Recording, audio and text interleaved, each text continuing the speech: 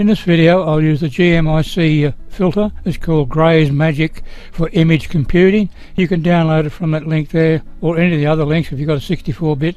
This one's an installer for the 32-bit. Just click on it and download it for you and install as it goes along. This will be a very quick tutorial. Now we open up Gimp, we open our image, go to this one here, and I call the tutorial cover girl because we make the image look like it's the cover girl.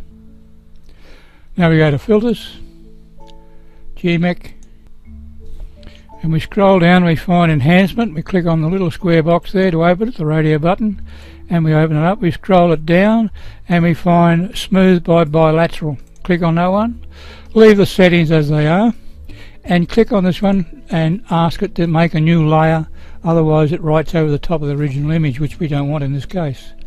And just click apply. Now we have our cover girl. Now we need to clean up a little bit, so we go to layers, we move the cursor up to the top to the one that just made. Now we go to layers, layer mask, add a layer mask, and add. I find this is better because if you make an error you can always go back and fix it. Now we've got our brush tool and we change our brush to a reasonable small size, because all we're going to do now is paint black over her eyes, which reveals the image below, and that one down there, and just around the lips and the teeth.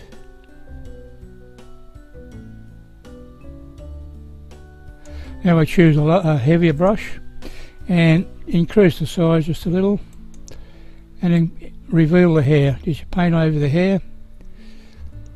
Don't touch the ear because it will show some of the skin tones. As it is now, you've got this cover girl look and a little bit of a clothing. And there we have it.